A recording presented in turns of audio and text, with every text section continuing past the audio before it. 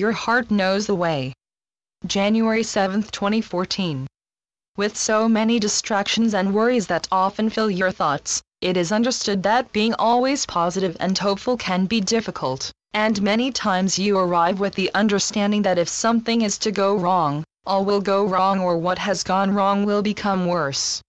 That's pretty negative thinking, dear ones, as you always have the ability to turn the negative into a positive just by changing your thoughts.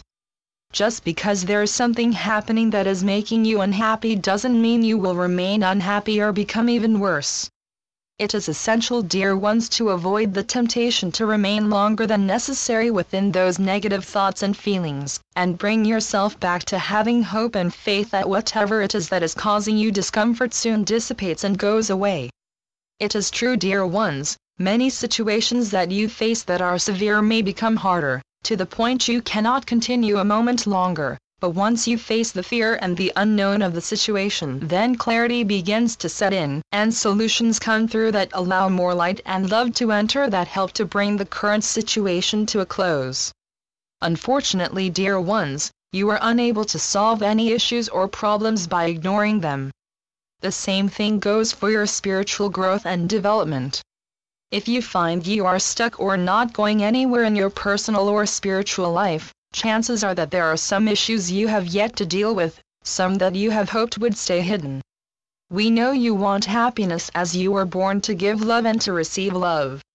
The moment you add happiness and peace as goals to reach, you begin to see any situation differently, and the solutions to meet your goals start coming from fresh directions. We have seen so many dear souls toiling every day, becoming frustrated and sometimes angry over the occupation they hold. They are unhappy with life, with their job, and this unhappiness can easily spill throughout their lives as a needling toxic. We know it is difficult finding a job that resonates with your whole being, but if you can find something you love doing, then happiness is something that is not out of reach.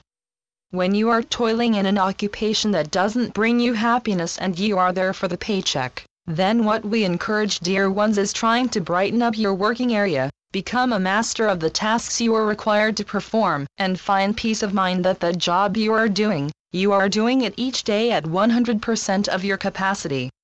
This way of thinking, dear ones, also can be applied to your relationships. Ask yourself a few questions in regards of your happiness. Determine your happiness level of each area honestly and truthfully. You may be surprised with your answers. There is much of yourself to learn through the answers you find. You may ask yourself what it would take to be perfectly happy. Then jot down all that comes to your mind. It could be better health, contentment, true loving relationships, serenity, greater wealth, etc. Allow your mind to wander and think of yourself being unlimited to all that is available. Even if you don't think you have the ability of achieving what would make you happy quickly, write it down, because in the long term, with well-placed objectives and goals, you will discover ways to achieve what it is that would make you truly happy, that would deliver feelings of peace and contentment. Another question that is important to consider, dear ones, is knowing which situations and which dear souls you are not perfectly happy with. Think purposely of your whole day and make a note of every aspect that has made you unhappy or dissatisfied. Being able to recognize where the problem rests holds part of your solution, dear ones. While reflecting over your life up to now, try to remember when you were happiest and joyful. Think about where you were, who you were with, and what was happening. By being truthful and honest about the answers to the questions you ask yourself, you will discover you have begun to investigate further into yourself. You begin to discover your true and authentic self, the self that we of the divine see over any mask, illusion, or wall that you may have cleverly constructed. By answering your own questions with a pure heart, one that is honest and truthful, one that does not have any need to cover up what has been found, you discover your own inner wisdom, where your courage comes from, and with the sagacity to organize your whole life in such a way that you begin paving a way of attracting more happiness and become more peaceful and joyful as a result. By answering your own questions, dear ones, you can begin making plans to create the kind of life that fits you. There is no time demand on this goal, just as long as you follow through each step of the way until you reach the desired outcome you have envisioned for yourself. Understand, dear ones, all you do while on this path to bring more happiness into your life, you are becoming more enthusiastic, optimistic and positive. Your faith in yourself, the universe and in God becomes stronger and more confident, and you are taking charge of your life instead of allowing others to determine which way you are to go. During many heated discussions, we have witnessed one dear soul or possibly both require the need to be right instead of wanting to be happy. There will come a time when being happy will be more important. It is important to ask yourself during any time you are in disagreement with anyone, would you prefer to be right, or would you prefer to be happy? We encourage you to listen to your heart, dear ones, and make peace and happiness the focal point for the goals you are organizing and creating to build in the many corners of your life, where you treat each part of your life as if it's special and deserving of knowing and having peace and happiness. In addition, you purposely move yourself away from distractions that could have the potential of diminishing the value of being happy over being right.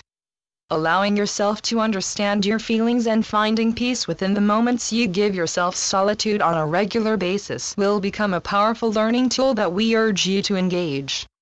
You will never be disappointed with the results that come from giving yourself the gift of solitude. It is very rewarding, healing and liberating, not to mention a great way of knowing yourself on all levels as you allow your heart to guide you.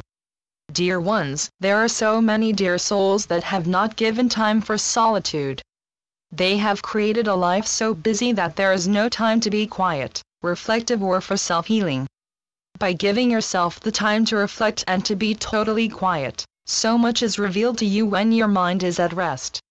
Your body finally relaxes and becomes one with your whole self, revitalizing your energy reserves and bringing peace and tranquility where it was once absent. As you continue learning more of your whole self from the inside, you learn about many of the root causes to the feelings you have, and from what you learn and choose to improve, you begin trusting yourself and gain greater confidence.